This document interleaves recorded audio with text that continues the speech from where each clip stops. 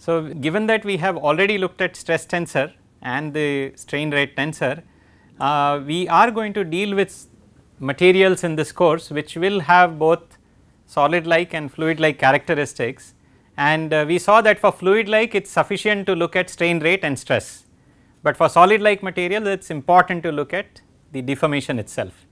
So, therefore, we should also define how do we characterize strain in the material.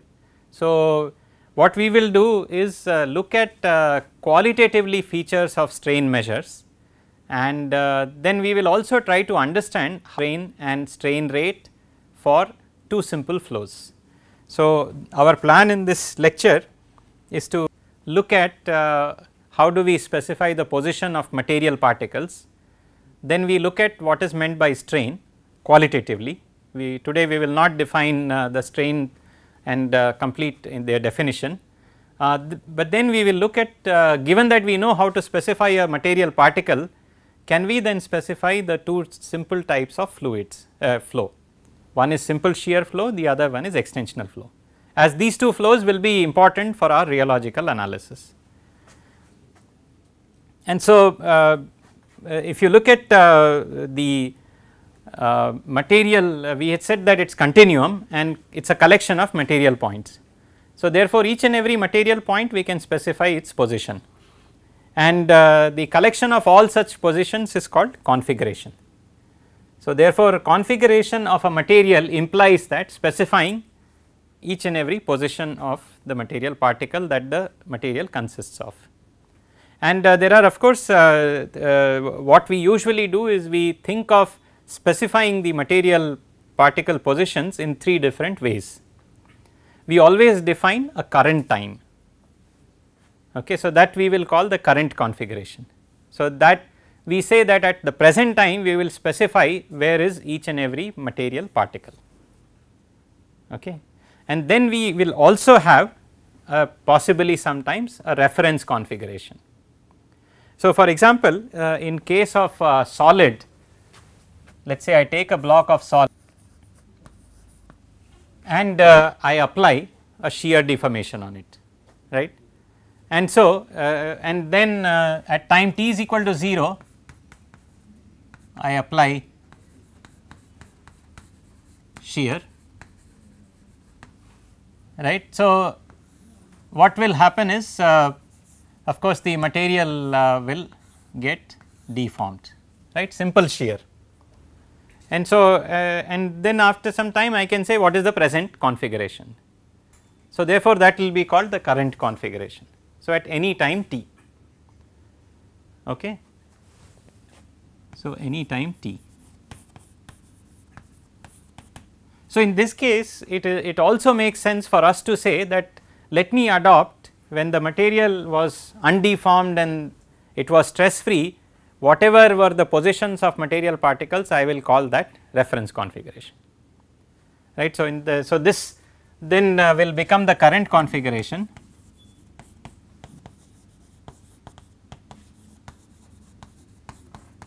and this becomes the reference configuration.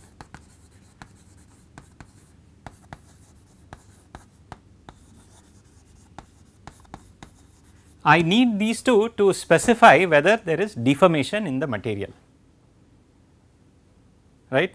If let us say this solid body is only translating, right. So, what then in that case what I can say is, let us say if this is a coordinate system and then I have a solid body and I can specify the material particle, each and every material particle, after some time the solid block has translated. So, of course, each and every material particle now position has changed, it is the overall configuration of the material has changed, but I know that there is no deformation in the material, right. So, I need these two configuration, then I need to compare the configuration for each neighboring particle. I need to ask the question that if I take two neighboring points here and they had some positions, the same 2 points in this new configuration, what are their relative positions, and if the relative positions do not change, I will say, oh, it looks like two configurations. So, in case of solids it is relatively easy to say that I will choose stress free configuration, undeformed configuration. So, this is in case of solid like materials. Now, when we look at completely fluid materials, current configuration is again easy to justify, saying that, so whatever are the material particle positions at the current time. What about can we define something called stress free configuration for fluids? Static fluid is stress free. Yes, static fluid, but unfortunately there are multiple ways of being static fluid, right. In the sense I can put the fluid static in a big trough, then also it is stress free, and I can put it in a long big jar and again it will be stress free. So, there is no unique stress free configuration for fluid. So, then how do we, what do we talk about, right. So, how do we specify? So, what we have in case of fluids,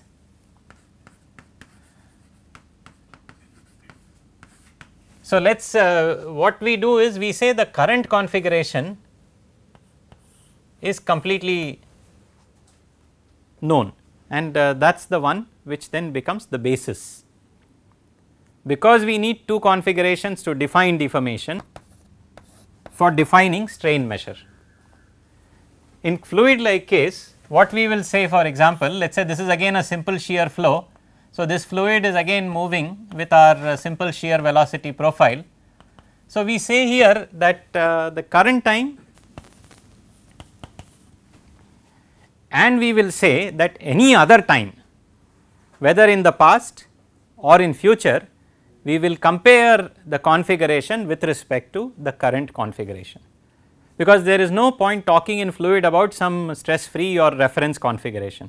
Only the current configuration can act as a basis. Okay. So, what will happen, let us say in the past, and what will happen in the future. So, let us just look at what I can do just as a example. I will say that this is a plate and the plate is moving, and therefore, because the plate is moving, the top layer of fluid is moving, and then slower and slow on till this plate when velocity is 0. Now, I define now present time, I take a snapshot and I put my coordinate system and label each and every material particle. So, this becomes my 1 point, this becomes my 2 point, and so on, right. So, there are so many material particles and each of them now I have labeled. Now, what happens to these material points in future? How will they look like? So, something like this.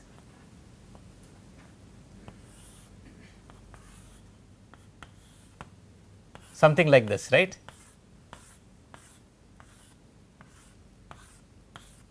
It would look something like this. So, that the fluid particles keep on moving, and then if I now compare these two, then I can say that yes, deformation has taken place in the material. If the whole fluid was moving at a rigid body, then what I will see is again between 2 points there will not be any relative displacement. So, therefore, deformation was 0. So, we start saying that there is current configuration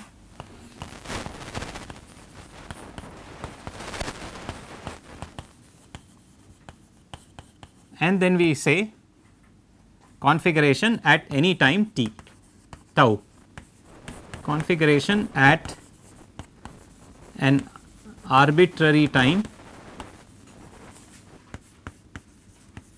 tau, and the current time we will specify as t, while tau is a time which is with respect to the present time either in the past or future. When tau is equal to t, what do we mean? Current time, right. So, and similarly in the past also you can see, right. So, in the past how will the grid look like? It will be basically some grid like this. Here is there are 3 configurations: current configuration which is present time t, reference configuration which is useful for solids where it is clearly defined in terms of an undeformed configuration, and then configuration at an arbitrary time, which is the arbitrary time is tau. When tau is more than t, we know it is future, when tau is less than t we know it was past. And so, we also call each of these. So, in this case these reference points, these are given name capital X. Here these are given small x, and here these are given. This is the position vector of a given material point. This is valid for only low Reynolds value, or? No, this right now what we are discussing is completely general. It is not in fact restricted to also shear or any such thing, right. I am drawing it for shear and then trying to motivate but generally all reference configuration where each and every material particle's position vector is known, then there may be a current configuration in which each and every material particle position vector is known, and similarly future at arbitrary time tau. And so, all of these it is a completely general, no assumption regarding Reynolds number, no assumption regarding type of deformation, nothing, it is a very general statement. In fact, whatever quantities we define, whether it is strain or strain rate, should be for very general situations. You can define strains, right. So, two ways that we have talked about, the fact if I solve problem one way, same answer, and that will happen, but the only thing is sometimes it becomes more convenient to use this and some other time it becomes convenient to use this. And clearly what we have said is, in case of solids it is more convenient to use this, in case of fluids it is more convenient to use this, but given that we are dealing with materials which are both solid like and fluid like, we can use any one. And therefore, if you look at literature in rheology, you will see, unfortunately for us to understand immediately is difficult, because some people will use this approach, some people will use this approach. And so, that depends on their historical learnings and their historical interest. Therefore, they will either, if they have come from the solid side to look at complex materials, they might tend to use this approach if these approaches are used. And given that these are fairly complicated, therefore, we are not defining them now, because for discussing initial aspects of rheology we do not need their detailed definition, but you still need to know that strain measure is an important quantity and the fact that they can be defined in multiple ways. So, as I said, basis or reference, it can be X, capital X, which is the reference configuration, and for solids undeformed configuration is used as a reference configuration, and therefore, displacement for each material particle is what was the position vector particle has moved, right. So, in this case this is small x, this is capital X, the same material particle here is donated by small x, and what is this vector? Is useful for us to find strain, because it is not just displacement, but relative displacement of two neighboring material particles will determine whether there is deformation or not. So, the other option is to choose current configuration, and which is used usually for fluids, because there are infinite undeformed configurations possible, and the current configuration is used as a basis, and displacement for each material particle in this case is x tau minus x. So, what is the displacement at present time? Always 0, right. So, in fact, in fluid what we will see is since the basis is current time, the strain will be always 0 and the current time, because that is the basis, does not mean fluid is not deforming. So, that is something we have to get used to the idea. In this case, whenever solid is undeformed, only strain will be 0, but in case of fluids, fluid is continuously deforming and there is deformation rate and strain in the material, but you ask the question what is the strain at present time, answer will always be 0, because present time with respect to present time will always be 0. So, we will, the way we set up the Gavani equations and the strain tensors, we will see that therefore, we will have to measure any arbitrary time with respect to present time, and that will tell us. The other important thing that we will notice in case of fluid is, even though current strain is 0, current strain rate will not be 0. Does that make sense?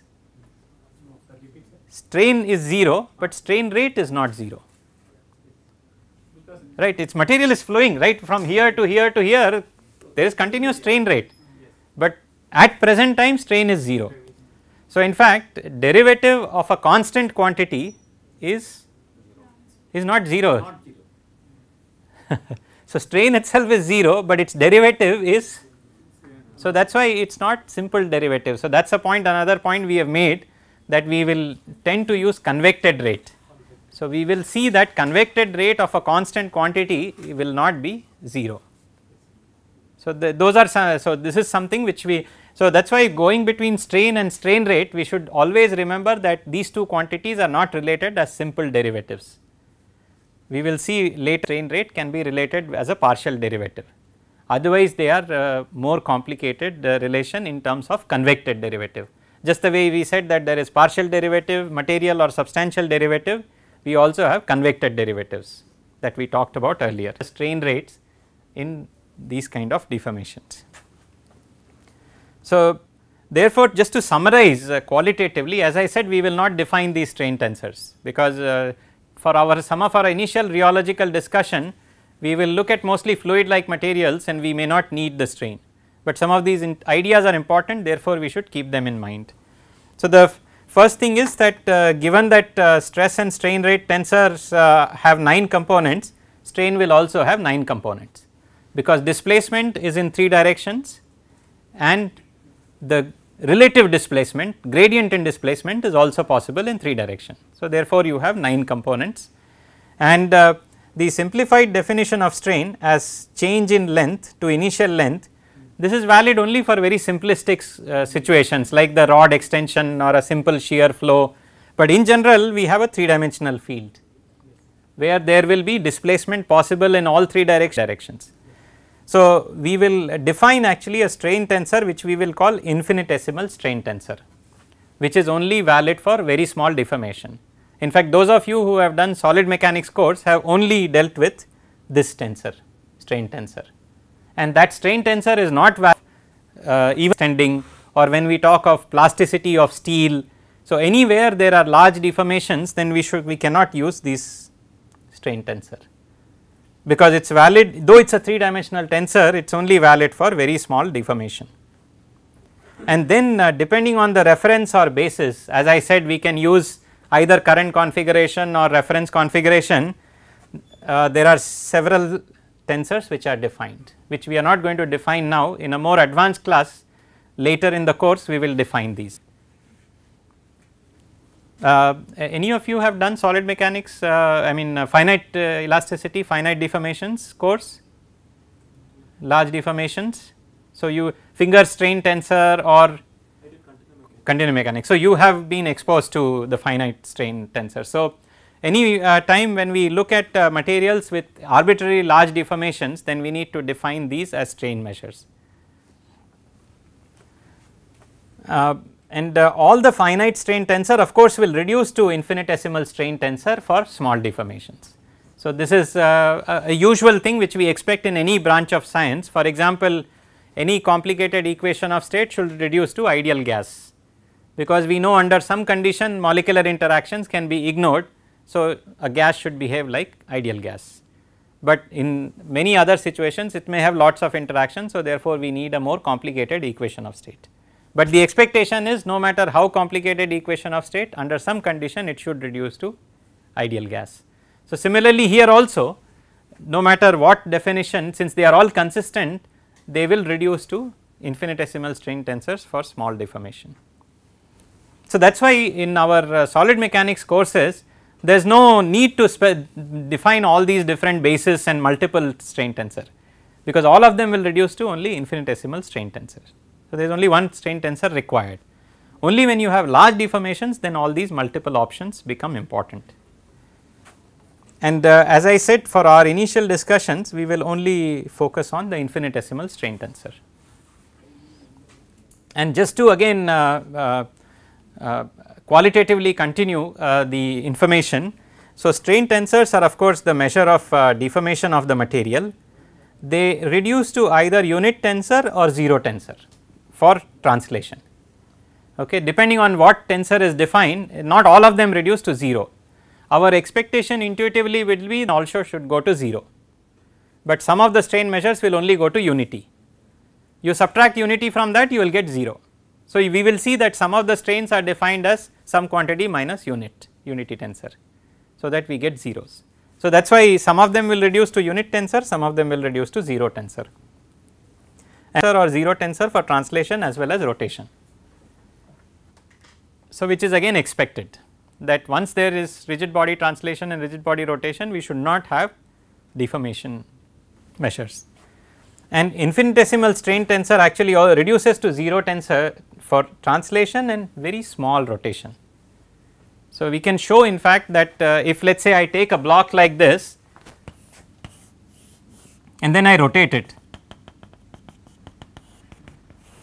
and then I evaluate the infinitesimal strain tensor which we will define, we will show that we will be able to show that if this theta is very small, then it is fine, but otherwise we will get non-zero terms in this infinitesimal strain tensor.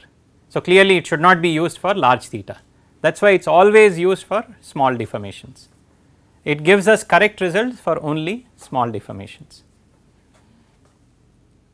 And as I mentioned, time derivatives of strain measures are used for quantifying rates of, given that for fluid we only need strain rate, for solid we only need strain, we have now materials where both of these are involved. So, therefore, we will need strain as well as strain rates. So, we will need to not only have a measure of strain, we will also need its derivative, and so we will have to find these derivatives, and we will see that convected rates of strain measure can be related to velocity gradient and strain rate tensor. So, that is where I mentioned that in using current configuration as the basis, strain is constant at present time, but its derivative will not be constant because it is a convected rate. And for small deformations only the partial derivative of strain is equivalent to strain rate tensor. So, fortunately whenever we have small deformations, we can go back and forth between strain and strain rate easily without taking care of strain convected and other more complicated time rates. So, we can just take partial derivative or just quickly integrate and get from strain to strain rate or strain rate to strain. Okay. So, now we can look at two simple flows and try to look at these quantities for those simple flows.